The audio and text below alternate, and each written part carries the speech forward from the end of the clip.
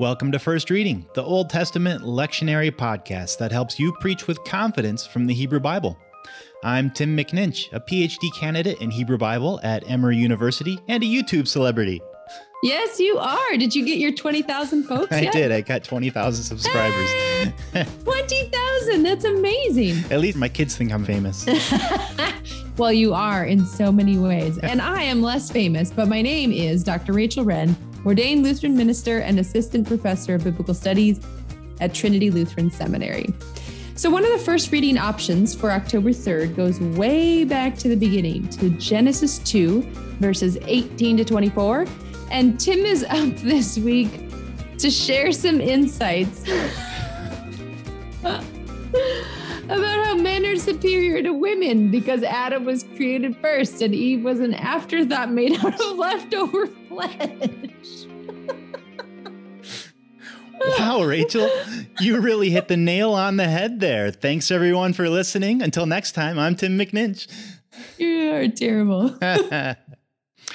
All right. Well, since you brought up the gender issue in this passage, why don't we start with that?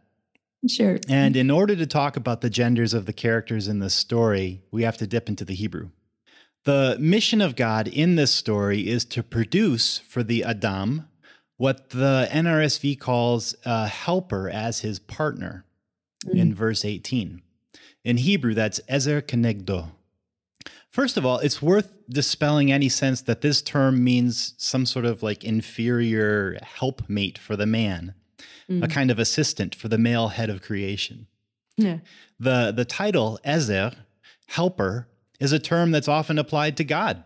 So definitely not an inferior post, right?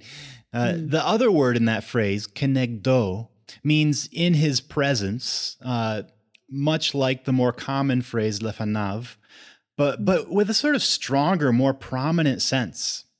The related word, nagid, means leader, someone who's out in front, and it's a title that's given to kings. So, ezer kenegdo means something like a partner with a prominent position next to him, or maybe like a partner just like him. So God is out to create an equal partner for the Adam. Yeah, I remember I went down a little bit of a rabbit hole a few years back in researching this term, ezer, to kind of just look into it. And I found that, you know, God is most often the being to whom it's applied in the Hebrew Bible. But the other thing I found is the context in which that word appears is typically when the person needs like military help. Exactly. Like, yes. I saw that too as I was looking into it. Quite often, ezer is a military help. Yeah. So the way I was talking about it with my students this year was it's someone who's always got your back. Yeah. Well, and it's interesting too, because Adam itself isn't necessarily a male word or a male term, right? That's exactly right. Adam or ha-Adam is usually translated the man, but it's not a gender-inflected term. I mean, it does take masculine verb and pronoun forms, but really that's more a feature of the patriarchally shaped Hebrew language in general, and not a connotation of the word Adam itself. The term, of course, is connected to the ground, Adamah, from which Adam was formed in chapter 2, verse 7. So the closest cognate we have in English would be something like human, though it is a bit unusual these days to refer to the soil as humus, which is also altogether a different thing from hummus, the delicious chickpea dip. On a roll today. You might also try the earthling, who was formed from the earth as a translation for ha-Adam, though I also think earthling always sounds like something a space alien would say.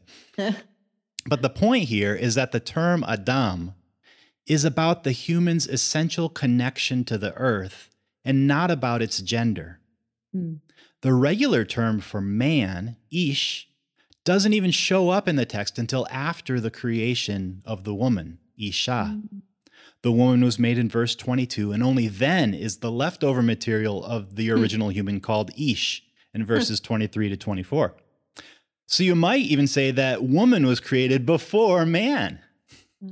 Or probably more faithfully to the narrative, woman and man were made from the same original non-binary human.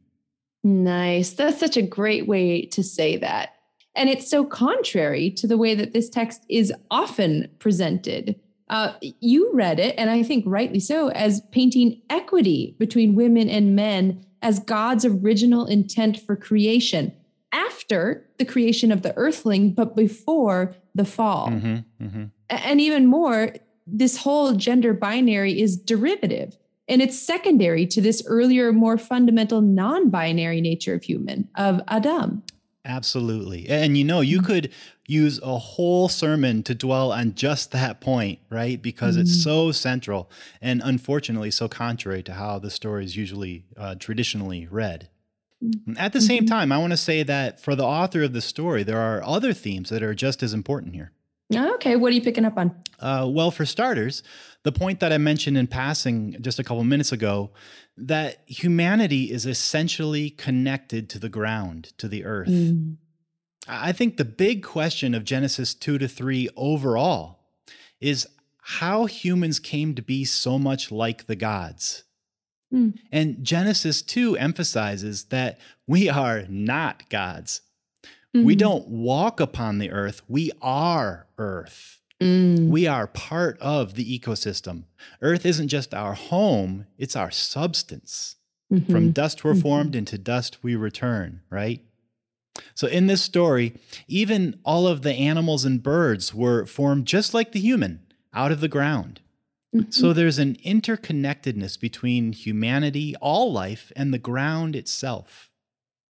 Our sort of illusory godlikeness, says Genesis 3 in the next chapter, is the result of sinful overreach, which resulted in an enlightened consciousness, yes, but also a cursed existence and a deadly limitation. All of this has huge implications for the way that we see our relationship to the earth. Addressing climate change, for example, is not just about keeping Earth habitable for humanity. It's about stewarding our own essential substance. Earth care is self-care in a profoundly pragmatic sense. And this is the witness of both biological science and, as it turns out, the creation mythology of the Bible. Nice. When we think of the earth as a resource to be exploited, which has been the dominant model since the Industrial Revolution at least, we're perpetrating a lie with disastrous consequences for the earth and for us as earth ourselves. Exactly. I remember the moment when I was reading some exegesis on Genesis 2, and I got to the part in Genesis 2, verse 15, really familiar part. The Lord God took the Adam and put it in the Garden of Eden to till it.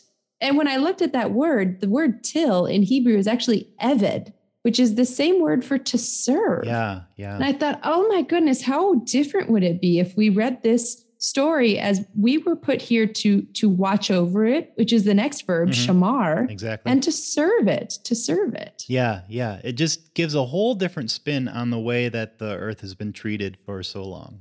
Yeah, absolutely. You got any other spins to throw out there too? Yeah. The other thing here that's worth dwelling on for a moment is the theme of marriage, which is in this text.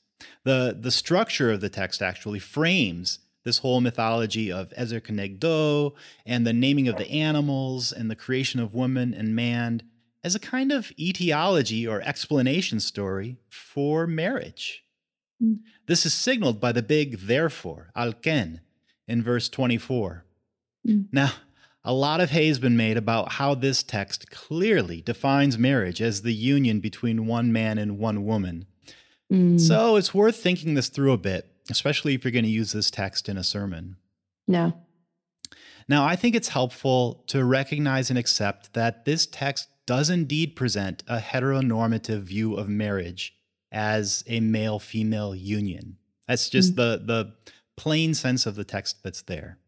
That is, the author of this text views the union of a man and woman as the typical mechanism that they've observed by which the generation of a new family unit takes place.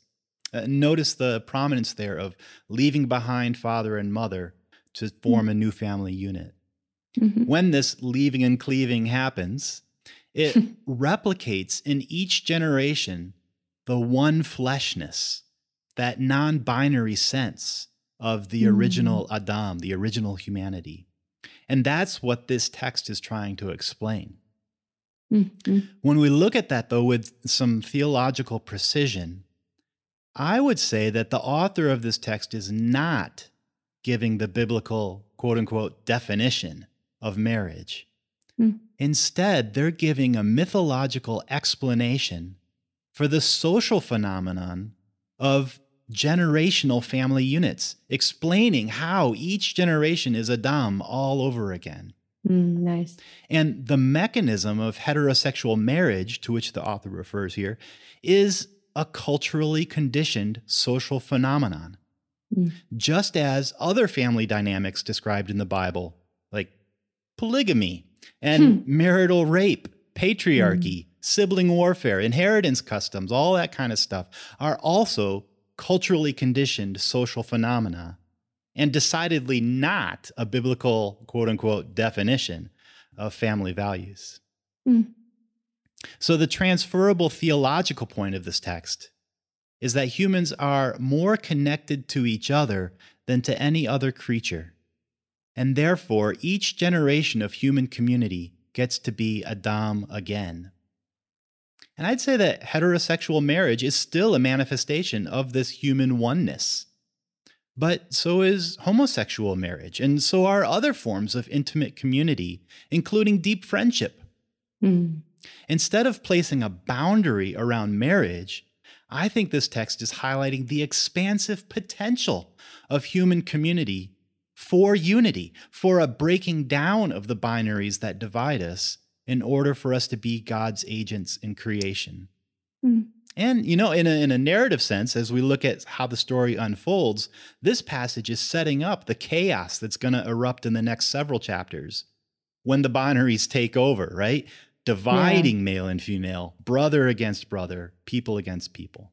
Yeah, I think that's really helpful, especially if you're thinking of this as sort of pre-fall. If you're thinking of this as a time almost before binaries existed, if you could say that, even though the Adam was just created and then divided into Ish and Isha, it's still almost just like, Earthling 1, thing 1, thing 2, you could always call it.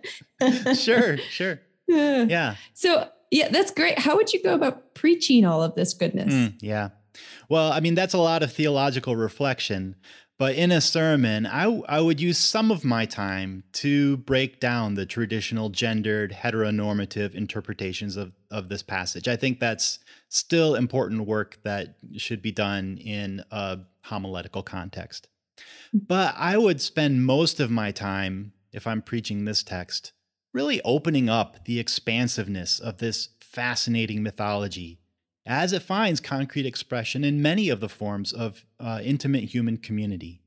The bottom line of this text, I think, is that it's not good, lo tov, right? Lo tov, for the human to be isolated. God made Adam to be a social being. So where are the ezer kenegdos with whom we can partner and with whom we can be community and discover the fullness of human potential? Lovely.